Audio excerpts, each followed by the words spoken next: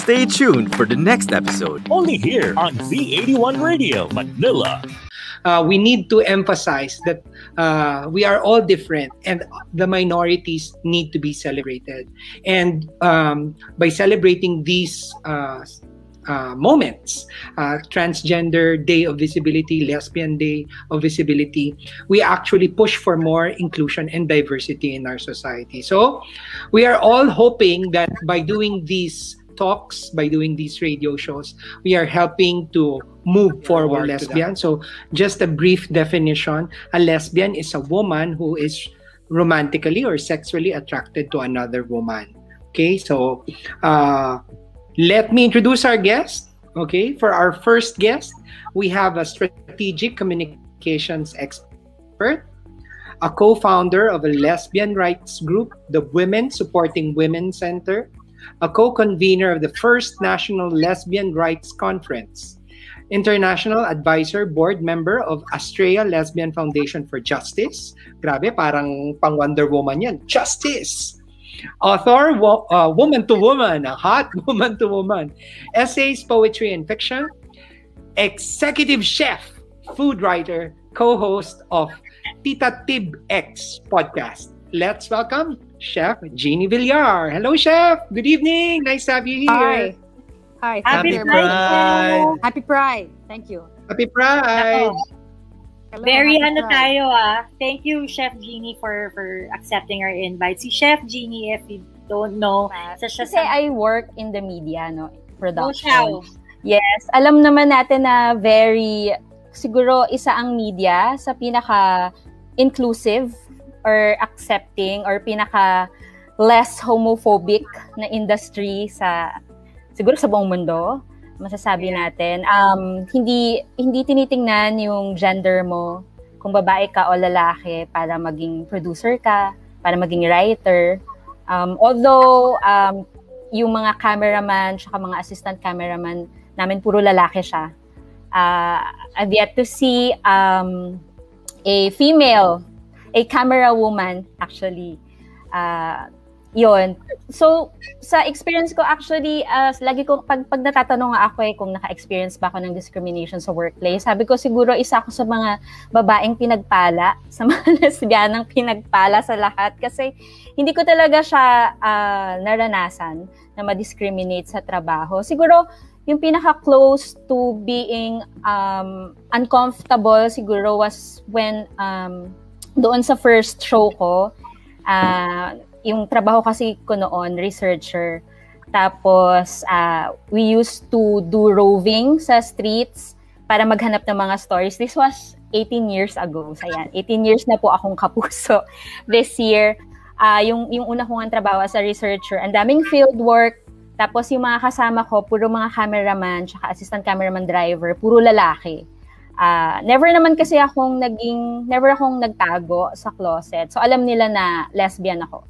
So, yung pinaka siguro uncomfortable na situation na napuntahan ko was every time na nasa work kami, laging pag may dadaan na magandang babae, laging sasabihin sa akin, oh, yun. Type mo ba yan? I-date mo ba yan? Yung ganun lang, na parang lagi akong lalagay sa ganung sitwasyon before, na parang feeling nila, well, this was 18 years ago, feeling nila lahat ng babae, gusto ko, yung ganun. Dahil parang pag lesbiana ka, ang iniisip nila, pag may babaeng dumaan dyan, gusto mo na agad or attracted ka na agad. So siguro, yun lang yung pinaka-awkward na or pinaka-uncomfortable na situation ever. Actually, pareho kami halos ng experience ni Shao, na yung feeling ko rin, pinagpala ko, na hindi ko na-experience yung discrimination talaga, in a sense, no? I never had to hide it. In fact, when I was younger pa nga, when I came out, feeling ko na parang it was important to tell people that I'm gay. Pero eventually, na-realize ko, it really doesn't matter. I think what stood out for me was when one of my editors to ask me, I was being interviewed for a parenting magazine. So sinabi ko outright sa kanya, sabi ko, I'm not married, I don't have children. Will that be a problem, being in a parenting magazine? And what she told me was, and it stuck to me talaga throughout my career, was, sabi niya, I need a good writer and I need a very good editor. So it doesn't matter if you have children or not. If you can do the job, then it's yours. So sabi ko, okay. So nag-leave yun ng imprint sa akin na it shouldn't, di ba? Be a factor whether or not you can do a good job or not. I think it's very interesting that you asked that question because laging tinatanong yun, parang ano ba dapat yung isang dala natin? And the fact that we are very diverse, ang hirap humanap ng commonality na tinatawag, no? Pero kasi, ang nangyayari, na nakikita ko ngayon, ang daming contradictions, like we call for respect, but at the same time, parang parang hino-homogenize natin. Mahirap ko i-homogenize yan kasi nga, iba-iba tayo LGBT, kaya nga lahat nagpipilit magkaroon ng letra doon sa alphabet soup na yon, di ba? Ngayon, I'm a professor in a College of Medicine in UP. Pag nagtutalk ako, I always say, I'm gay. I have to introduce that. I have to come out to my students and to the people I'm talking to para malaman nila kung sino ako, para malaman nila na hindi ko kinakahiya yun. Para alam mo yun, yung panggulat factor na parang, uy, bakla pala siya. So parang, just so it's out of the way. Para rin, para ma-normalize, para sa akin, para ma-normalize sa kanila na hindi ako nahihiya kung ano man ako. Kasi sa healthcare profession, mataas yung stigma ng pagiging LGBT. Marami pa rin ang hindi nakakatanggap. Unlike dun sa environment ni na Shao, ni na Ceia sa creative side, no, na parang everybody is welcome. Maraming hierarchy sa medical community. So, baligtad naman yung ginagawa ko. So, ako, pag nagsasalita ako, pag nagpapakilala ko, sinasabi ko, I'm a gay man. So, parang, yun. Parang, Angel, I forgot the name of the director nung nagpunta tayo sa House ng Ambassador of Netherlands. Si Sir Nick, am I correct? Nick Ocampo? Nick Ocampo, yeah.